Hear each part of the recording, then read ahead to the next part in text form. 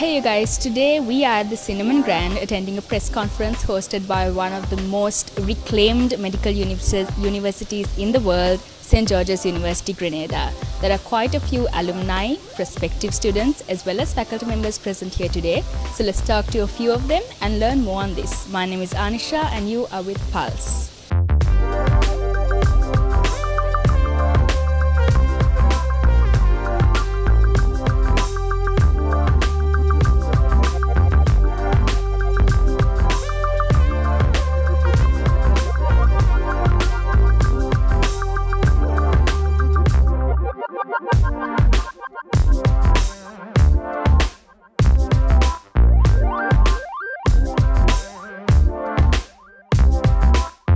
Right now we're with Mr. Salil Gupta, the Regional Manager for St. George's University. Hi sir, how are you today? I'm very good, thank you. So tell me a little bit about the history of SGU. So St. George's University actually started in 1976. We had a first class in 1977. We 40-year history in medicine education and currently one of the world's biggest medicine school. Over 18,000 grads from St. George's University from School of Medicine, Veterinary Medicine, Public Health. And School of Medicine itself has produced 15,000 graduates practicing in over 50 countries in the world and almost all over US and all the 50 states in US. We have grads from under 40 countries across the globe. So we have been placed as currently #1 provider for primary care physicians in US and also 4th largest provider of doctors in the entire US healthcare workforce. So we play a very prominent and vital role in the US healthcare system as well. That sounds so impressive. I take it that you have 700 Sri Lankan graduates for now on record. What are we doing here today? Why are we in Sri Lanka? Same thing, we want more students from Sri Lanka, to be honest, and we know the potential of Sri Lankan students performing well in Sri Lanka and across the globe. They're highly studious, academically wise, very good, and we see a prolonged history with Ministry of Health. We are recognized by Sri Lanka Medical Council as well. So we see a good potential among Sri Lankan students on a campus and outside campus as well across the globe as a St. George's University alumni.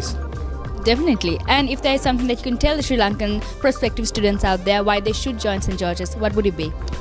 I would say score well, first of all, in your A levels. That's very important. That's a thing which stays with your life for the rest of you. And if you're looking to be a doctor, just not a doctor, but rather a global doctor, you should be applying to St. George's University. Go through the admission process and then join for a 5-year medicine program. Not many universities would offer a 5-year medicine program and options to give you clinicals or hospital training in US or UK. And affiliations done in US, you have affiliations in US and UK, so you have a privilege of choosing the country where you can practice medicine. That's the biggest plus point of St. George's University. And the campus is enormous. It's $250 million campus in Grenada. And you have options to study in US, UK and Grenada. Then you get global perspective or the medicine education. That sounds amazing. Thank you so much for coming to Sri Lanka today, and I wish you all the very best with recruiting students from this country. Thank you. Thanks a lot. Thank you.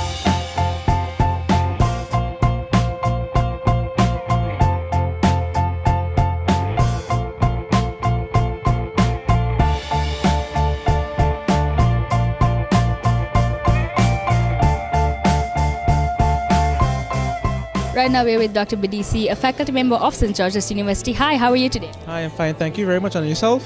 I'm great too. So tell me what makes St. George's University unique? Well, St. George's University is a truly international university which provides medical education. International in the sense that it allows for multi-countries to be involved as part of the education experience. Students from Sri Lanka, for example, can train in the preclinical sciences in Sri Lanka.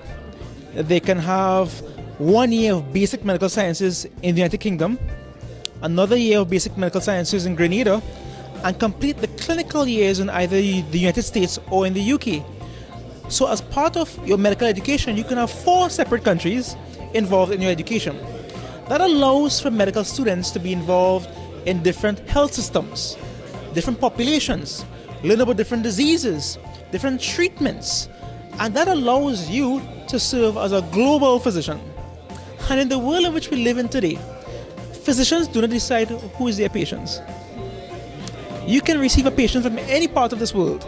And what more training experience to build your competency in having multi-countries, multi-cultures, multiple experiences to make you a physician. Definitely. And from a faculty member's perspective, what do you think about the education at St. George's, and what kind of things the students will be getting exposed to? Well, as a faculty member, I can indicate that our medical curriculum is very intensive. And that is to ensure that we produce quality physicians. Besides that though, you can receive medical education in many parts of the world. But you cannot receive an education where you have more than 140 countries represented in a student body. So students will learn medicine, and they will learn it well. But they also learn about the cultural practices, religious beliefs, different countries that exist on this world. So students will learn cultural competencies, how to be tolerant, how to be a human. And that is critical in being a physician. As much as you're a scientist, you're also an artist.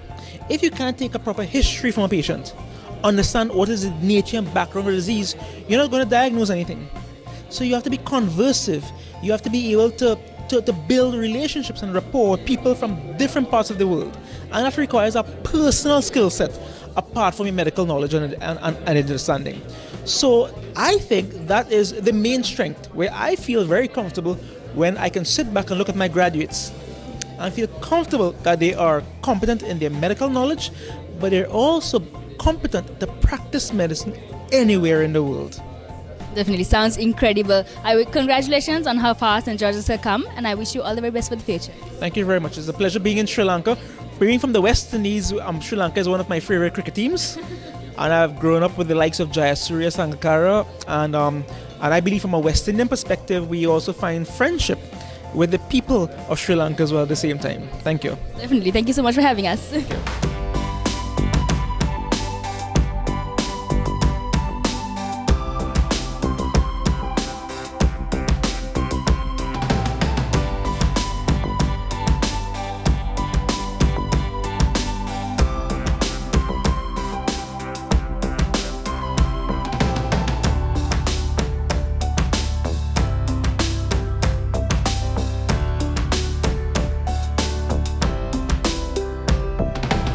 Right now we are with Dr. Atapathu, an alumni member of St. George's. Hi, how are you today? Hello.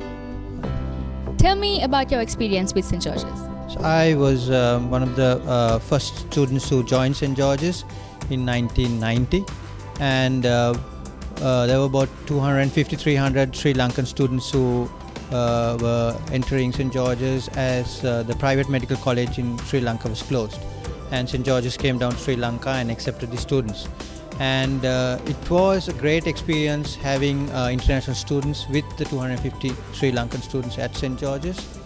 And I found that the medical education that you get at St. George's is one of the best that you can get, because you have professors coming from different parts of America, from the UK, from Canada, during their holidays, vacation periods, and giving the lectures, the topics that they do best in whatever universities, from Cornell, Harvard, and all the other universities. And also you find that St. George's has a wide range of hospitals throughout the UK and in the US that students could go and do their clinicals and pre-clinicals. And as a doctor who came to Sri Lanka, I find that the training that we had at St. George's in Grenada, and I did my clinicals in the UK, has been of great importance, and it has been a great period that I had with St. George's in coming practice in Sri Lanka. Definitely. And in your speech, you said that there were up to 700 Sri Lankan graduates from St. George's at this point. Why is it an important thing for more Sri Lankans to go to St. George's and receive their education there? Actually, I think the initial large number, the Sri Lankans who went to St. George's, was due to the fact that the private medical was closed. And St. George's came to Sri Lanka, and private medical college in Sri Lanka in 1989 was closed, and they were looking for universities to take the students. And at that time, St. George's gave a scholarship to some of the Sri Lankans, part scholarship, and a lot of the Sri Lankans went. So that was the initial large number of Sri Lankans who went there. And after that, of course, every year there have been a few Sri Lankans going.